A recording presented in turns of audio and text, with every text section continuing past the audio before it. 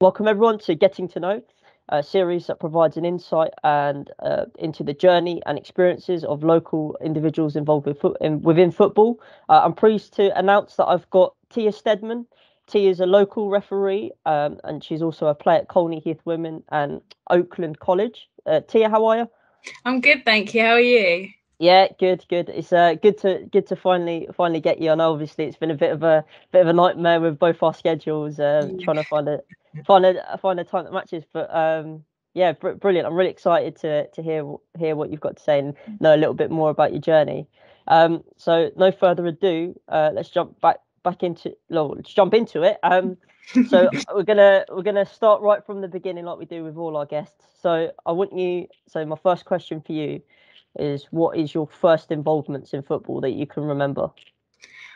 My first memories of playing football goes back way back to like year two. So I was about, I think, 6 or 7.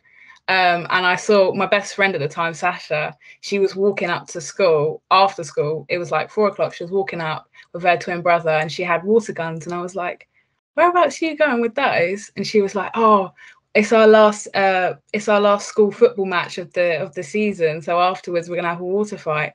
And I remember going home to my dad, and I was saying, "Dad, I really want to have a water fight with them." And he was like, "Oh, it looks like you're gonna have to buy some boots or whatever and get involved."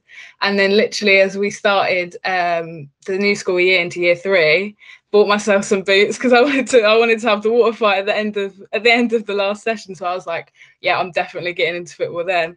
And then that's how it all started. I guess I've never stopped since then.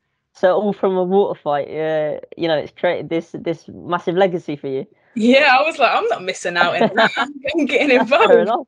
That's absolutely fair enough. So what school did you go to then, growing up? So that lower school was Ardley Hill at the Yeah. time. It's Ardley Academy now, it's called. But Okay, and whereabouts is that based? so that is Dunstable. Yeah, that's Dunstable. Sorry, I'm Okay. I'm in between Dunstable and Luton, so I just had to remember. Yeah. No, that's fine. No, the only reason I asked that is because I'm obviously quite interested in how the effects of an area can shape you growing up. So on our last episode, we spoke to Leah Maddox, and she explained how Luton had an impact on her as a girl, and Tony explained how living in Caddington had an impact on him as a person as well. So just be interesting to get your thoughts really. So what was it? So did growing up in Dunstable slash Luton, in between that middle bit, did that have an impact on you? I would say so because at the time there was not, well, from what I can remember, there was not many like women or girls teams, caught my eye, or there wasn't actually many at all. So when we were playing with the school, I was with boys, and then I played in a Sunday team, AFC, for, I think I started when I was around 9 and left around 15. So I was there for a while, but that was a boys team. There was no girls teams at the time that were very local. So it was like, okay, I've got to get used to the fact that I'm going to be playing with boys. At that time, it wasn't obviously too bad, as in the development wasn't too different. But obviously, when you get older, when you get into like 12, 13, they obviously start to get taller, they start to progress, they start to get Yeah. stronger. So it was getting into that mindset where it's like, when you come up against boys, especially being playing for AFC, I was the only girl in the league. And my managers, Ray and Gareth, who I love to pieces because I think they are, some of the people that shaped who I am and how I play today and how I present myself. They stuck me centre back, so I was always Okay. playing in defence, always. Yeah. And I didn't have a problem with that, but it was just getting to the understanding that when you come up against them, they're going to be thinking, "Oh, she's a girl, let's just keep going down her side because Mm. she obviously I'm going to be stronger than her." And it was getting that mental toughness, but also showing, no, I'm just as strong as you, and I can put up a fight with you. Just like a Mm. boy. It was just from a young age. It was just fighting to be seen as a player, not as a female player. And I Yeah. think that's definitely shaped and helped mentally and physically how I present myself today. Yeah, that's really interesting. It's a great point that you made around, that the lack of opportunity, and we've spoken about this quite a lot recently around the lack of opportunity for young girls. I wanted to go and play football. So you mentioned around having to play with the boys, and like you said, having to almost like prove a point, if that's fair to say. Yeah, definitely. Do you think you took that away from football to the other things that you do now? 100%, 100%. I think that made me more competitive, definitely. In any situation, if I'm, going into schoolwork and you'd have to do projects, I would be like, no, I can lead just as good as you can. I've proven it before. So, I'm going to raise my point. It also made me a lot more confident, because it was like, if my managers like trusted in me to be, in that situation where there was boys on the side end that they could easily have picked, then it means that you're doing something right. Do you know what I mean? So when outside of football, just like speaking to people, because I used to struggle quite a lot with social anxiety and stuff like that. But playing with boys, and they mess about and they do jokes and all this and that, just literally interacting with people that I might have only met once or twice, it became a lot easier for me, because my confidence skyrocketed when I was able to like have the freedom of playing with boys, if you understand what I mean. Yeah, 100%, 100%. And again, I think that's a result of, well, from me looking out, or from an outside perspective inwards, it's an impact of, firstly, the environment that you're in with the boys, but I think secondly, within, the coaches that, like you said, they show the belief in you. Because like you said, it'd be very easy for the first thing, if you're having a little bit of a bad game or whatever, for them to pick up, oh, she's a girl, take her off. Speak to me a little bit more about the impact of your coaches then. When I first came, so I actually first joined with my friend Sasha, so it was like I wasn't the only girl. But for whatever reason, I think she joined another team, or I can't really remember them, but she ended up leaving. So at that point, I was very much like, okay, now I'm like by myself, quite lonely. But what they did was they would understand that, because I've been watching football for ages. I've been involved in football for a long time, even before that time. When I joined the school team, I've been watching sport. My dad's a really sporty person, so I've been watching it for a long time. So I had the footballing brain. I knew where to be, what to do, and they kept saying to me, use your voice, lead that defense, because you know what to do, and if they don't listen, keep shouting, because you'll make them listen, and we'll make them listen to you, because you know exactly what you're doing. And also they pushed me in training. They were like, right, when you used to split up into teams and you had like it would be like a little 9-a-side game at the end of the session, or however many players we had, they'd be like, Tia, you lead that team, and you put them in the formation, and you put players where you want, and if people get the ump with you, then you let them know that this is what's going to work. And that would happen every other training session. And towards the start, I was very quiet, and like I'd be like, yeah, okay, and I'd do it and whatever. And if people argue, I just give them what they wanted. Yeah. As it got on, I started to progress, and I was like, no, they've told me to do this for a reason. So actually, no, this is where you need to go, and stuff like that. So I really think that they did push me a lot, because obviously they knew that I was quite shy and alone. And then from leaving the team when I was around 14, 15, I was a completely different person. So I owe a lot to them. I think you've done them justice. So yeah, that's a great point, and I just want to ask a question now, because so I do a bit of coaching myself. And we're always on like CPDs and talking to coaches, and I think sometimes coaches, we try to second guess people and try to make decisions what we think would be right, which is absolutely fine. But I think it'd be really good to hear from yourself, obviously being in that environment, not long ago. Yeah. So you're talking about them empowering you and giving you opportunities to lead and be a leader. And you mentioned that sometimes, like especially at first, like you expected, didn't quite work out. How important was that perseverance from them to carry on giving you those opportunities to lead, to develop your skills, rather than going, oh, she's done it once, it's not quite worked out, let me try and fix it now? I think it was so important because, you hear that saying, you're your own worst critic or your own harshest critic. So when I wouldn't do as well, and I'd go home and I'd be like, oh, they're never going to give me that opportunity because I messed it up. And especially when you're in that situation where you think, I've only got one chance, you put all this pressure on yourself that you actually end up not enjoying it. And that means that you're not performing the best, because I feel like I perform my best football, my best referee and my best work, whatever, when I'm enjoying it. Yeah. So yeah, I would go home and be like, yeah, I've messed that up. That's not happening again. And then it would get me down. Yeah. And then when we go to, like, when you're heading into the next session, you're like, yeah, well, I ruined my chance. Somebody else is going to get that now. So them giving me, multiple opportunities for me to prove my self-doubt, as in, oh, I'm not good enough. But hold on a second here, you are, because they keep giving you this opportunity. They clearly see something in you.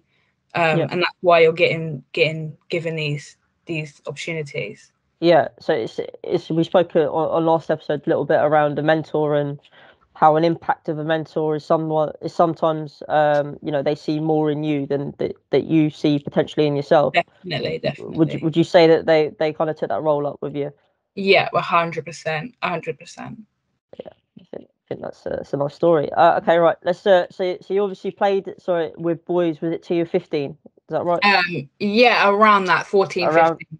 14, 15. So talk to me in terms of football within your teenage years, and what was that like? So within my teenage years, after I left AFC Dunstable, I joined a team called Stevenage Borough, and that was an all-girls squad, which was good because, it was like, okay, these are, without being rude or whatever, these are my people. Do you know what I mean? Yeah. I feel like I'm going to fit in more here, because it wasn't, even though you're joining a new team, it felt easier than playing with the team that I just left. It not in the sense that, it was, they weren't nice or whatever. It was just the fact that I always felt like a little bit of an outsider, and obviously coming into a team who are like me, it was a lot easier to mold. And then also from playing with the boys, it was a lot easier to then take up that leadership. And and then within myself, I had more drive, because I was like, I've already done this, and I've already done this with boys. So if I can do it with boys, I can definitely do it with girls, because good, we work the same, we think the same. So joining was actually a lot easier than I thought for myself. And then we were we did train, and we played quite hard. We were all competitive, because I think we joined around the same time as we were all developing at the same time. Sorry, if you get what I mean. Yeah.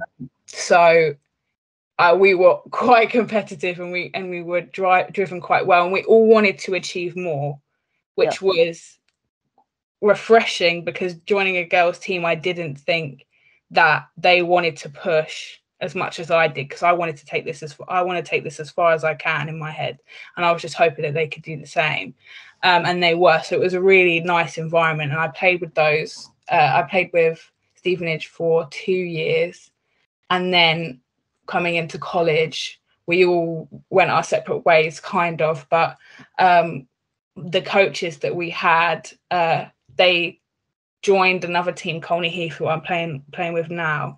So some of us went over there, and some of us done our own thing. But those 2 years were probably, I think, where most of my success as of today came from. Those, as in, because we went to we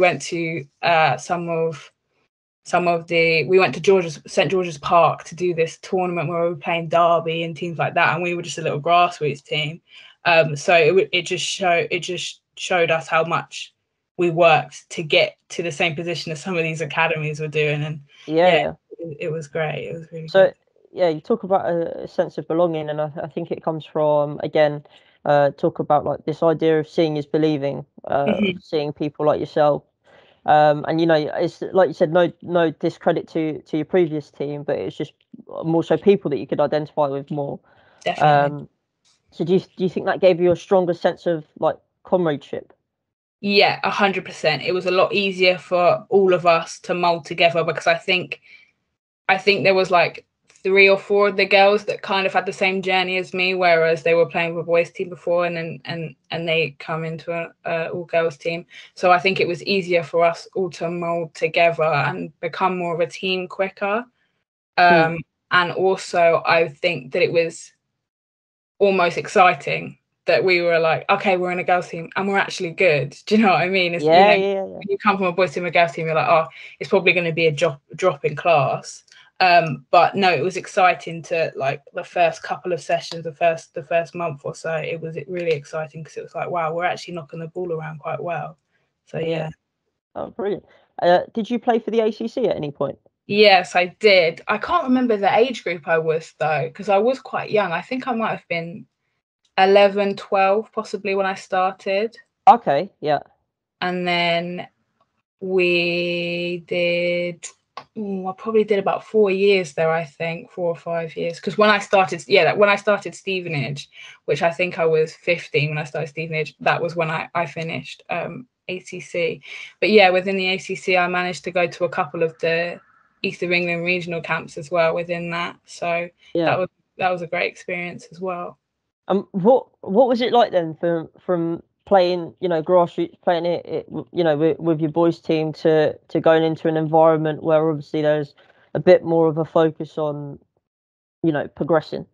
Yeah, it was again refreshing because it was like everybody was working towards the same goal. When we were playing with the boys team, there was a couple of people that were taking it seriously, a couple of people that thought they were better than everybody else, and then there was a couple of people that just laugh and joke around with their friends.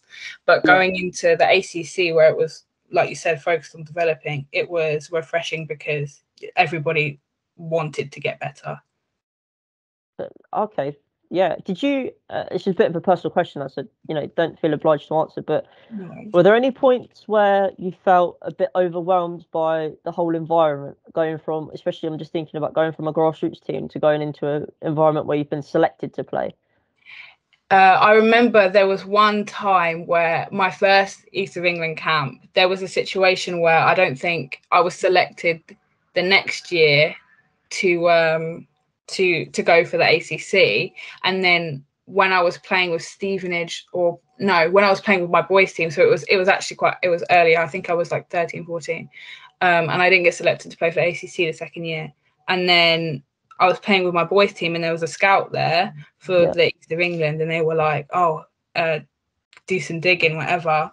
And then a couple of weeks later, I got asked to go down to the East of England regional camp. So that was my first camp. And I already had some friends from the ACC that obviously made it the second year. And Macy Hurd, who I'm still friends with now, actually, we talk about on the train. She was like, "Oh yeah, you're coming. Don't worry, we'll be in a room together." And all this. So when we get there, like Macy's got her ACC gear on, everybody's got their ACC gear on, and I just come up in just like a normal, like a Watford shirt because I'm a Watford fan. So I just and at that point, I was like looking around and I was like, I am literally out of my element here because everybody else is in the ACC, everybody else has been selected, and I've just come. In a Watford gear, like I was like, yeah, this is not for me. And then at that point, I was like, this weekend's going to be tough. And I was just contemplating, like, should I just go home? Because it was really overwhelming. But once I stuck it out, and obviously I had Macy and some of my other friends there. And then towards the end, I was like, I'm really glad I stuck it out. But at the start, it was quite difficult. Yeah, and I suppose it can be, and this is not just from the guys' perspective, but the boys' perspective as well. Of if you go from playing, like you said, playing with your mates, and necessarily you might not. Well, like you said, you didn't start playing because you found football first. It's because you wanted to have the fun side of it of your water fight and everything. But I think it can be overwhelming, can't it? Especially for younger players, from going to messing about, well, not messing about, but training with your local teams, grassroots teams, to going into a professional setting with full-time staff sometimes, and everywhere you look there's kit, and like you said, around this idea of standing out a bit because you're not wearing what everyone else is wearing. So yeah, that's interesting. It's good to have that insight. Let's talk around your time at the ACC. What do you think you took away from it? I definitely took away, like you said, about the kit and just professionalism, the importance of getting yourself organized, and the importance of, your presentation's got to be like on point when you go in. Everybody's in the same kit. Make sure that you don't have any missing kit. Make sure that you're there on time and that you're there almost every week, unless you have a genuine excuse. Obviously, with grassroots, it was a bit more laid back, and to the point where if you have a session or 2 sessions a week, it wasn't necessarily that bad if you missed one. Do you understand what I mean? But with the ACC, it was very much like you have to have an excuse, and even if you're injured, you have to come so that you can watch and you don't miss any development. So I think it changed the way I looked at the game, like you said, from just almost messing about or being a bit laid back to now in a professional environment. And it definitely made me feel more professional, and it also pushed me to be more organized outside of football, like getting my schoolwork done and everything like that, all up to date, so that I could go without feeling any pressure about getting myself behind. Do you think then that's had a positive impact in the sense of taking that away? Because we mentioned to the girls around at the SEC at the moment, and I know it's pretty much the same any environment that you go into. It's that brilliant that you're here, brilliant that you're here to do this, but actually take away other lessons. So like you said, this is I hadn't thought about that around kit actually. Making sure that you've got the right kit on, making sure that you're there, turning up even if you can't participate to take something away. Did that was that transferable to like school or college or whatever else you've done? Of 100%. It set me up. Well, I didn't know at the time, but it did set me up for what I was going to see and what was going to happen in college, because it's pretty much exactly the same. We're at Oakland's, we are trained by the Arsenal under-21s women's team, and the Arsenal 21s train simultaneously with us on a separate pitch, or maybe later than us or before us. So in that situation, like you said, it was looking at everybody in kit and understanding that this is a professional environment, and also exactly the same thing when you have to show up, and you have to, even if you're injured, you have to show up, you have to see the physio, and then you have to watch the session, stuff like that. And also you have to make sure that your schoolwork is on point, because if you're not doing anything, if you're not doing your college work, then the tutors will then communicate that to the coaches, and then you can't play. So it was definitely, when I was at the ACC, having to, because like I said, I live in Dunstable, and the ACC was in Bedford, so it was a half an hour journey there, half an hour journey back, so an hour round trip. And it was making sure that for that night I had all my schoolwork done, so that I didn't go in the next day and get in trouble. That was then transferable to college, where I had to get all my college work done, because then if I didn't, I wouldn't be able to train. So that definitely did prepare me for what was happening, what was going to happen afterward. Definitely, and I think it's a credit to yourself, because you can only take out what you put in. So that's obviously a great thing that you've taken away from it. Let's talk refereeing then. How did you get into it? How did I actually get into it? I think it was, to be honest, I think it was just, I was looking for some money. I was looking for an extra job. And then I was very sporty. I started to know at that point, I think I started when I was around 14. I started to know at that point that, okay, I actually want to do, like, carry on doing sport for, the foreseeable. It wasn't just something that, I was doing it in the moment. And I wanted to earn some money, because my mum and dad were very much like, at a young age, were trying to instill these values, like the value of money, and the value of timekeeping, and like we said before, with professionalism and things like that. So I was looking around for some jobs. I think I didn't do it with the ACC. I don't know why I didn't do it, because some of my friends did it within the ACC. But I did it independently, and I just went up to the Beds FA, or I saw on the website that they were having one quite soon, so I just went up to the Beds FA. And then there as well, when I went into the first session, it was like a night session, I think, and we were just in there just having a look at different challenges and different things and saying, is that a yellow card, is that a red card, literally the very start of the course. And I was literally, again, the only girl there, but it was like, that's not too foreign for me because that's happened before, so I was able to manage it better at that time. And yeah, I completed my course and then did my 5 like starter games for my middle school Priory Academy, which I went. So I did all their school games, and that helped me because it wasn't like I was just like going to meet total strangers straight away.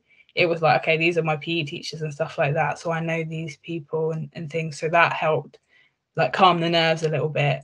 And yeah, and then I just, after that, I got my badge, and then I started getting allocated games, and yeah, that was how it started. And I know obviously you mentioned that you were looking for a bit of a job and you wanted to stay within football, but what is the motivation to stay refereeing now? Now I really enjoy it.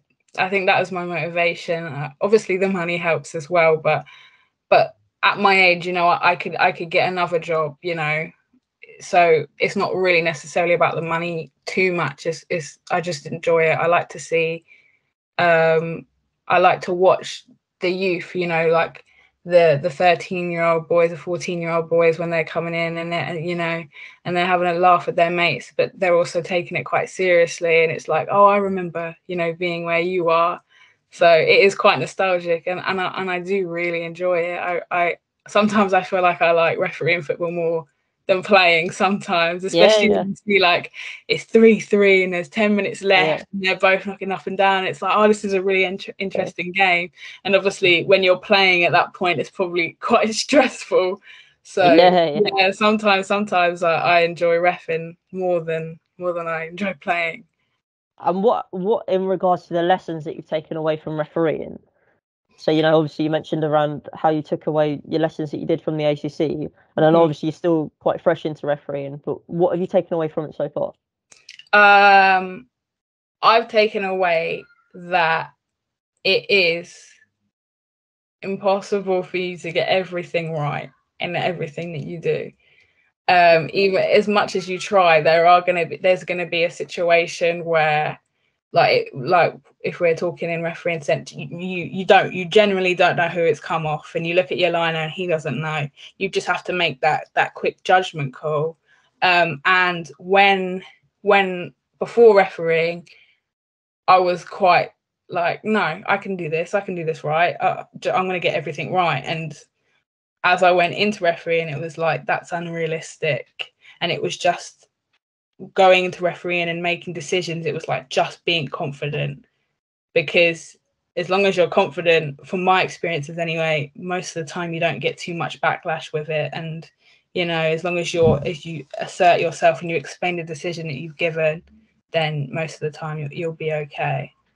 Yeah, 100%. And I just want to touch upon the bits that around, you know, for the positives that refereeing gets, but it's often shadowed by, you know, like you said, the backlash and all bits like that. What do you think around the way that some referees are treated in regards to the backlash that they get, and, you know, the whole culture really, towards officials? What are your thoughts on that?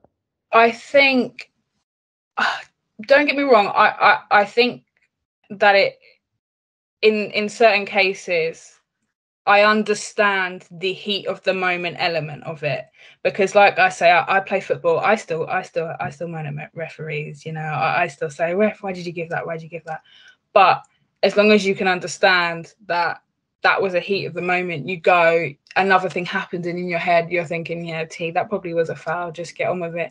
And as long as at the end you respect the referee, you know, you go cheers ref and stuff like that. So with the heat of the element aspect of it, I do understand, but also what I don't understand is why people cannot then, you know, process it in your head once you have more time to think about it, and then you can't like just apologize or just admit that you were wrong. And I also think that you have to understand, like I've had to understand with myself, like I just said, I can't get everything right.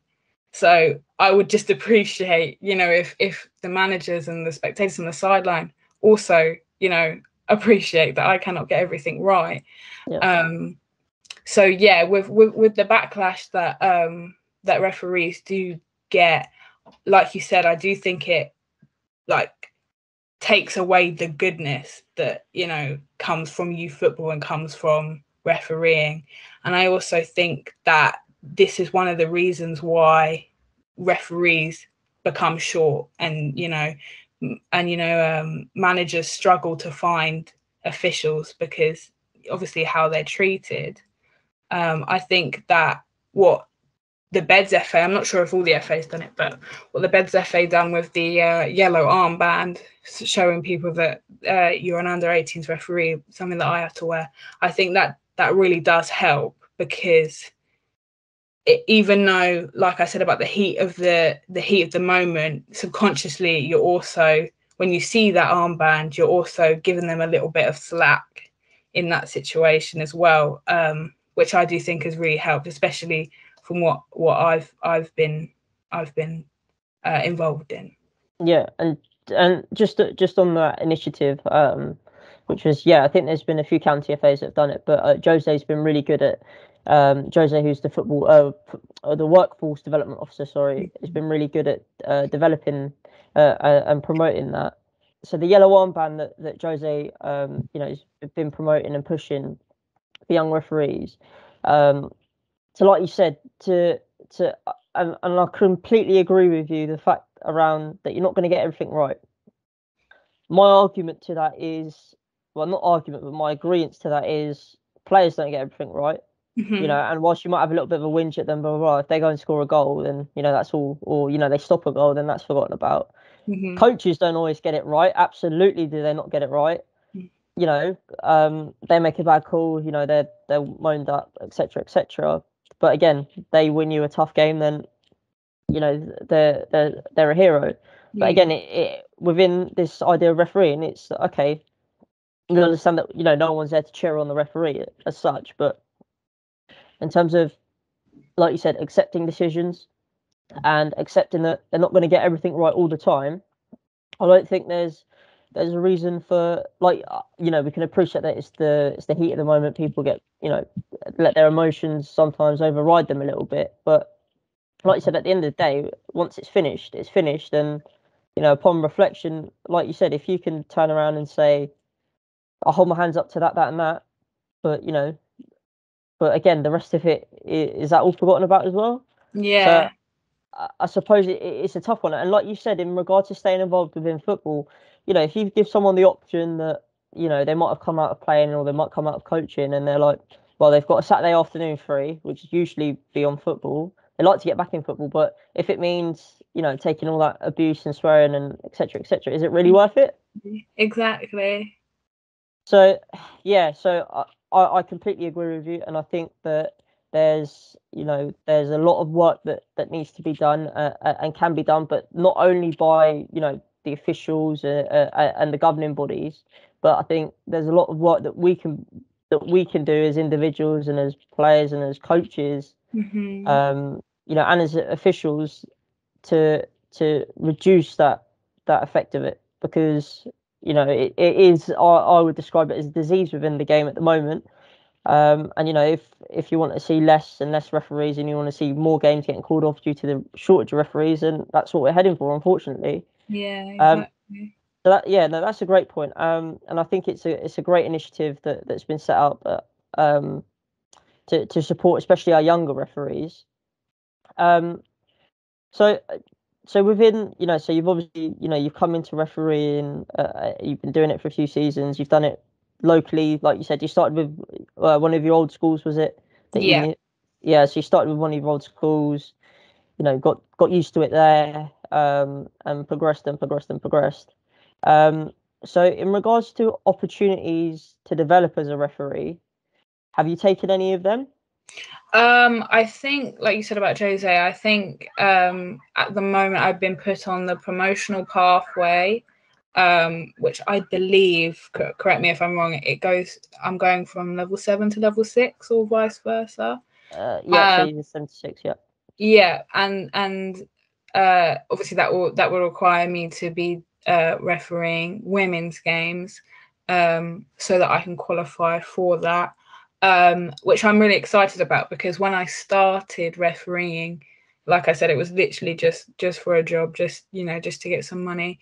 But because I'm actually enjoying it, and like you said about the opportunities for me to then progress higher in the leagues and higher in the levels, I've actually considered maybe we should carry on and see how far we can get with this, because it's at the end of the day, even though I'm at my college and I'm looking to go to university and study something completely different, it is another career option, and especially if I know that I enjoy it already, I'm definitely open to keep progressing and see how far that refereeing can take me.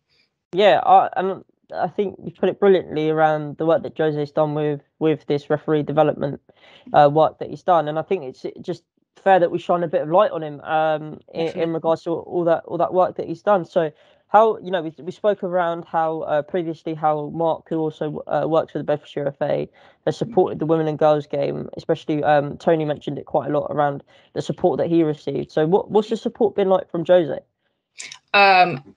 With Jose, if I have any question or any slight thing that I'm unsure of, whether it's regards to the fixtures that I have upcoming, or regards to a decision that I've made in a game, or a possible decision, or a law of the game, he's quick to reply to me, and he always gives me an in-depth answer and explains it to me, so that I leave the email or conversation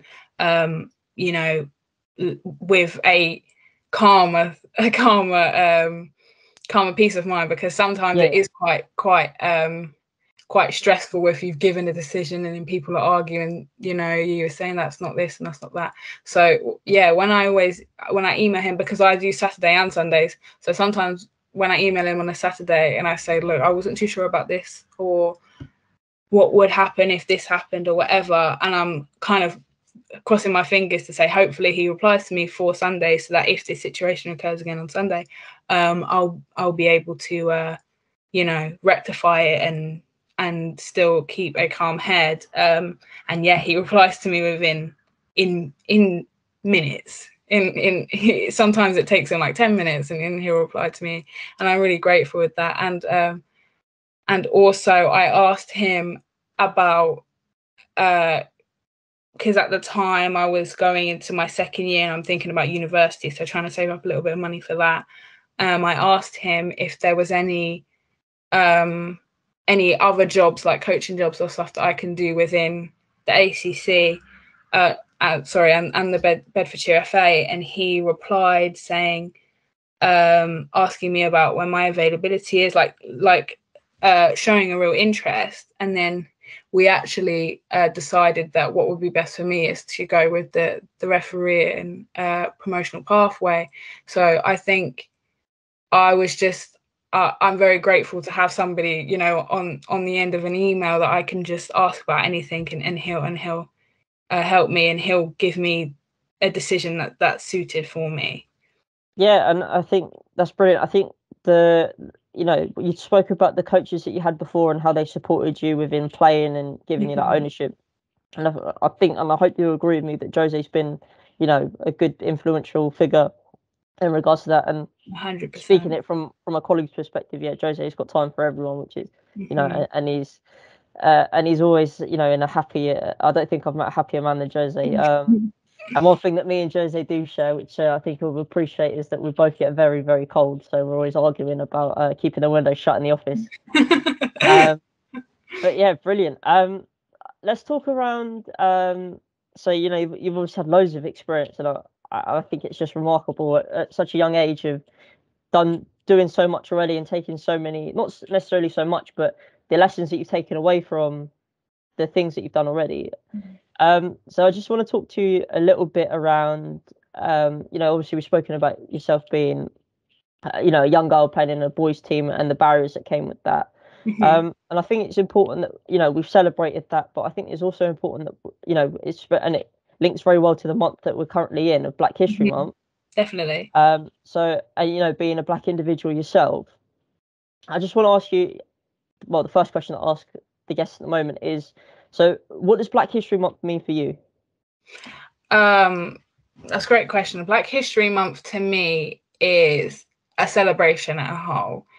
It's important for myself, like you said, being a person of color myself, to educate and also acknowledge my roots and my culture and where I've come from, because there are so many things that we do on a daily basis and stuff that we take for granted that we wouldn't be able to if it wasn't for these Black creators and these fearless Black people. But I also think it is important to understand the monumental parts of history. But I also do think that it is very important to understand that Black history is a lot more than just Black suffering. And, you know, when we think of Black history, we think of slavery, which is extremely important and, you know, should always be educated.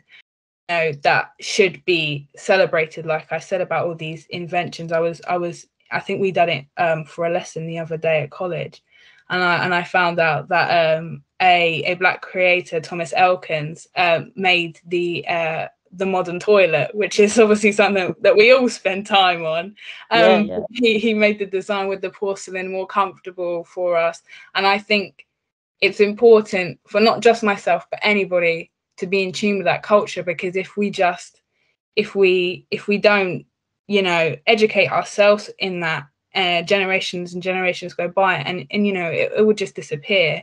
And I also think that it's important to educate the ignorance to try and reduce the racism and segregation that still happens today. Black history is more than just stuff that happened way in the past, you know. Yeah. It's stuff that's still going on right now. And I think the more people educate themselves, the less racism and suffering we'll have.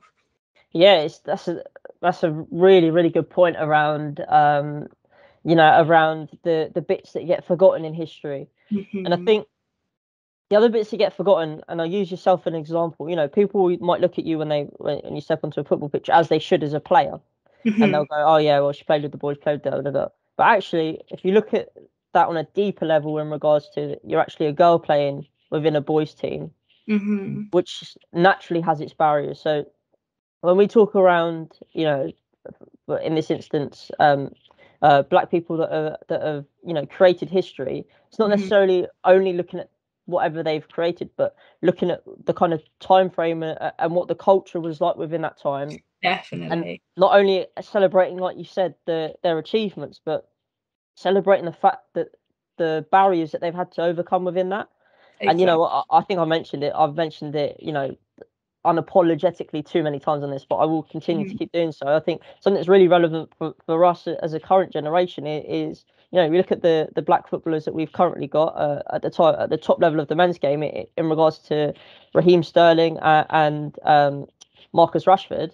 You know, for me that sums it up completely. It's not only footballers that have played to the top level, but, you know, Black footballers that have had to overcome a lot of hurdles to get to where they are. But not only that, but they're using their stage now to now, like you said, try and change you know, influence and change a generation for the better. And it's around celebrating that, which I think is really powerful. Yeah. I just want to delve a bit more into around what you're saying about educating yourself. You know, obviously you've obviously learned about, you know, some Black inventors, you know, around their creation. So what advice would you give to anyone listening or anyone that you'd speak to around, you know, how can they personally get involved within Black History Month? So what advice would you give them? I would definitely, I know at the moment for like my generation type, I know that Netflix at the moment have a really good range of BLM collection movies, and they're not all to do with suffering. Some are just appreciating black male leads and Black female leads, and then you also have the educational stuff, the things that are forgotten in history. So I know like my dad and I, we're watching a season called When They See Us, which is really interesting and also really educational on what's happening at the moment instead of, you know, what's happening many years ago, which obviously is something that we need to think about as well. And also from my sister who's 20 at the moment, she's every time she's in the house, there's always music blaring, speakers blaring, you know, shelves shaking and stuff like that. She's always got some sort of Afro beats or bashment or dancehall on. And I think just listening to things like that, immersing yourself in the culture, eating the foods, like I'm getting my grandma to teach me how to season chicken, things like that, making different things. I just think that is a really good way to not only educate yourself, but just try and take little pieces away from the culture and understand, you know, how great this is. Because I think that even though Black History Month is great, it should be every month. Do you know what I mean? It should be absolutely. It should be taught simultaneously with or adjacently with its counterpart. When we learn about the Tudors and the Victorian times and stuff, we should also be learning about the Black culture of it. So yeah, just little things like food and music and little daily things that you can just do. I think that will help you get immersed in the culture and understand the world. Yeah, having that appreciation and not only appreciation of it, but, you know, delve a little bit deeper into it around, you know, why is there certain things that mean certain things, or what's the significance of this? And I really like the point that you made around the music, because I think that, you know, we can learn a lot from, you know, delving a little bit deeper into some of the music, which is fantastic. So the last little part that I want to talk about then, and I've got a feeling I might know who you might mention in this, but it's around a Black role model. So this can be anyone you like, you know, close as you want. Who is it for you? I think not at the moment. I think just in general, my grandma plays a massive role in that. She was born in Jamaica, and just you know, grandmas, they have stories, they can talk for the world and things like that.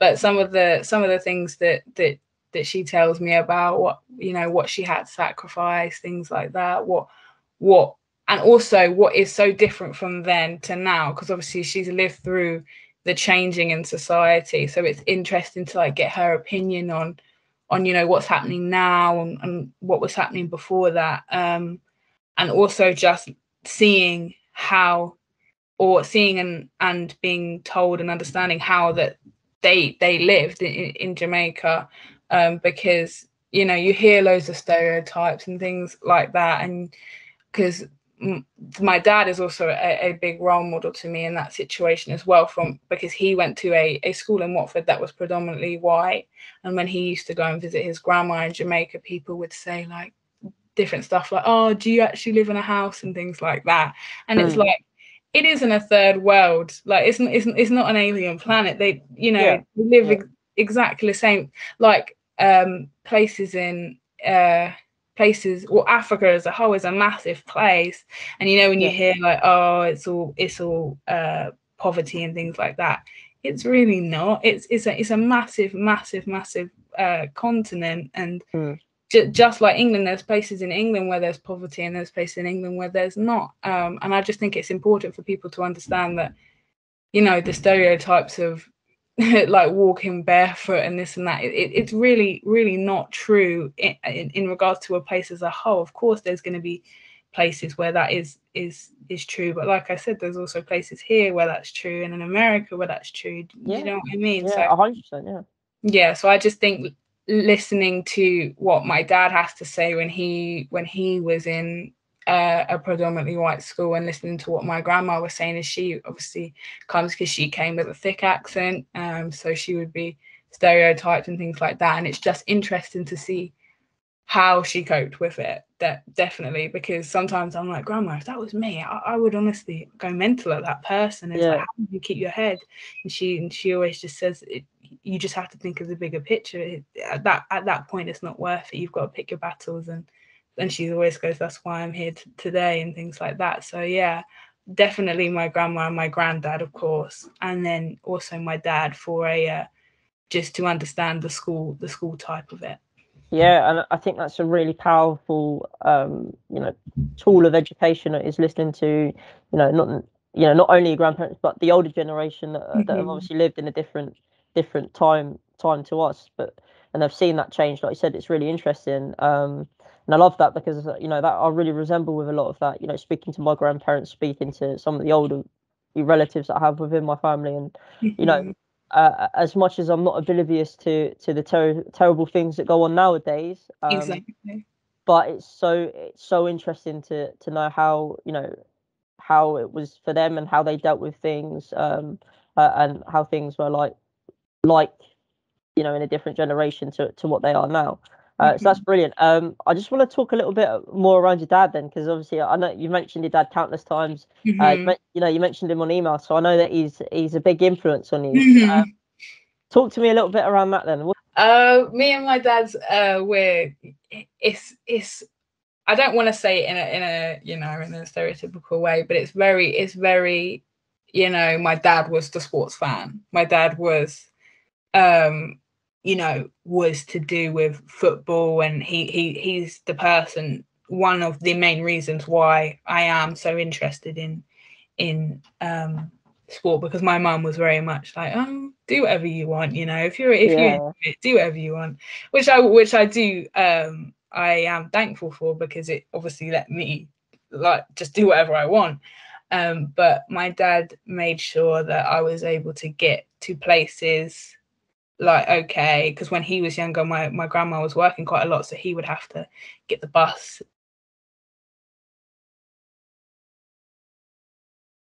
effort that I never had to worry about where my lift would come from. It would always be him. If it's taking me to refereeing or taking me to football, he would always do that. He would always make sure that all my subs are paid and everything.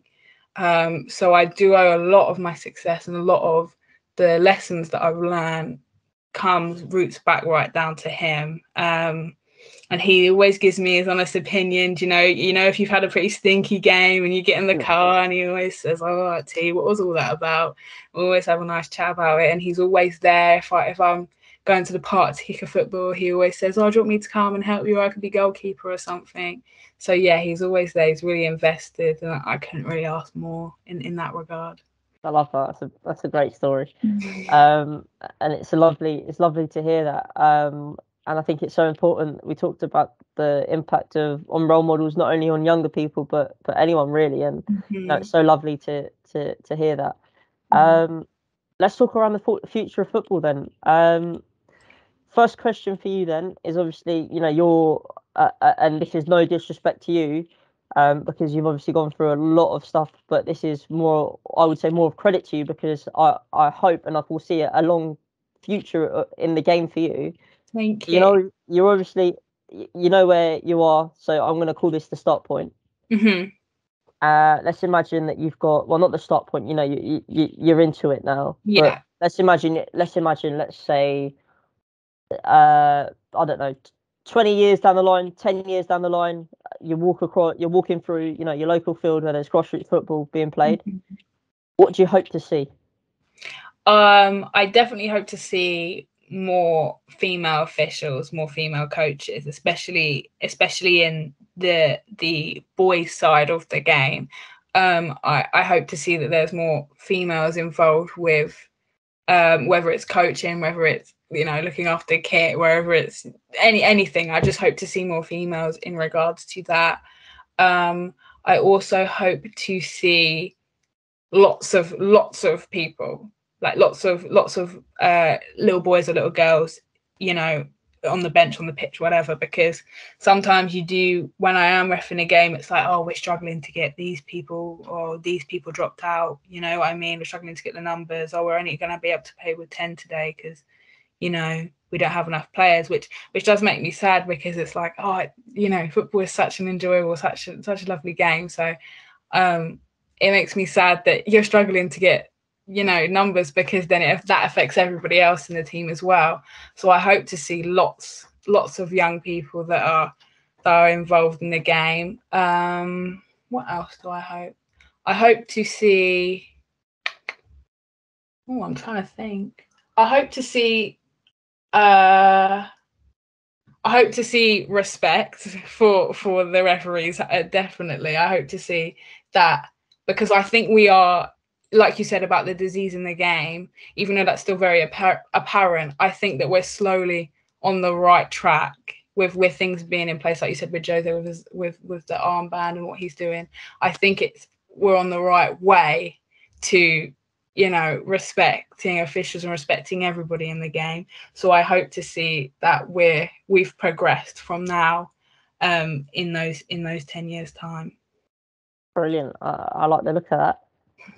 So we're talking about a bit around the future of the game, and I think the point that you mentioned around having more female officials, and I firmly believe that will start happening when we see more people like yourselves and more representation from females that are choosing a pathway to go into refereeing.